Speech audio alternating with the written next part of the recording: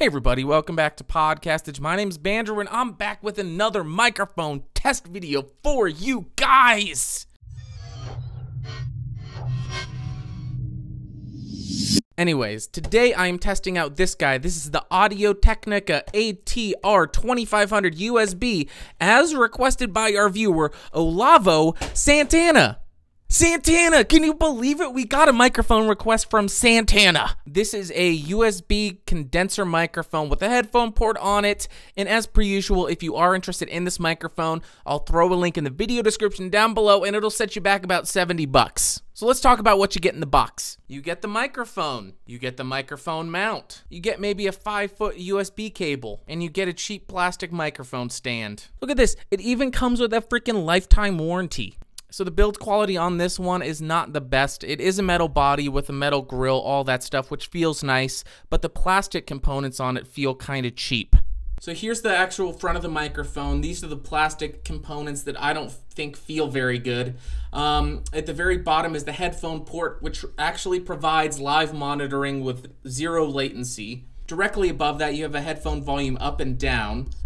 And then directly above that, you have a blue LED light to say, I'm on! So, a big complaint I have is actually the microphone mount that is provided. And it's basically that I hate these microphone mounts. And it's because it provides no shock absorption. So if I hit the microphone stand like that on accident, you hear every single second of it. It just sounds like a big boom. So I hate this kind of microphone mount because of that. Also, the fact that it comes with a tabletop microphone stand and this kind of microphone mount, if you have this sitting on the desk that you're typing on or clicking with your mouse or hitting your desk, it's going to pick up every single bump and it's going to sound horrible. So of course I'm going to go ahead and show you what that sounds like a little bit later. The frequency response of the mic is 30 hertz to 15 kilohertz, which is, it seems pretty nice to me. It sounds fairly full. It doesn't feel like it's missing any big frequency gaps. Here is what the frequency response and the polar pattern graph look like, and we'll go ahead and test out the polar pattern,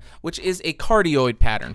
Okay, so now I am moving around the microphone. As you can hear, as I get around the back, it just picks up a lot of the low end. As I move around to the side, it picks it up about 180 degrees in front of it, and then the frequency response just drops off drastically around the back. Okay, right now I am about 1 foot away from the microphone. Now I'm about 2, maybe 2.5 feet away from the microphone. Now I'm maybe 4 or 5 feet away from the microphone, and no, I'm not wearing any shoes. Why the hell would I wear shoes? I'm in my apartment. Get off my back!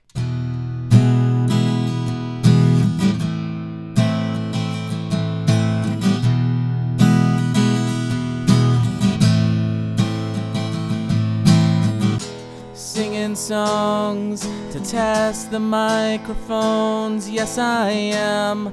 I'm singing stupid songs.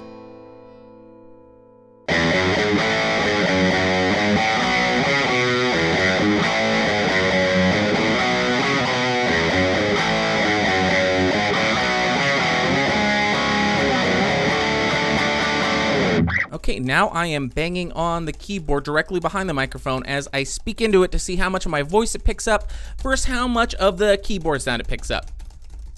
Okay, so now the microphone is on the tabletop microphone stand. I'm going to place it down and type on my keyboard so you can hear what kind of shocks this thing picks up.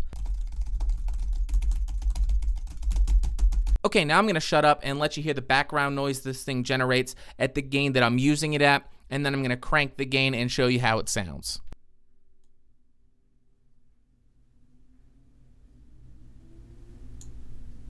So I think this microphone sounds pretty dang awesome. It has slightly better presence than the ATR2500, but that's what you would expect because this is a condenser microphone and the ATR2500-USB is a dynamic microphone. I thought the acoustic sounded great, the electric sounded decent, and the voice sounds pretty good as well. I would just recommend getting something like the $6 Dragon Pad pop filter. But with all that being said, I would still recommend the ATR2500 over this microphone for a couple reasons. It's slightly cheaper. It has all the same functionality. It sounds pretty comparable, a little bit worse, but still it's in the same ballpark. And lastly, the ATR2500 provides the ability to expand to the XLR port. But if you have no desire to expand from USB to XLR microphone, then I think this is a perfectly fine option. I just like the ability of the ATR2500 to expand to that if you have that desire in the future. But if you don't, This is a great microphone and it sounds pretty dang awesome. And as I say on every USB microphone, I would love if it had an actual microphone gain control on the microphone, like the Blue Yeti or something like that,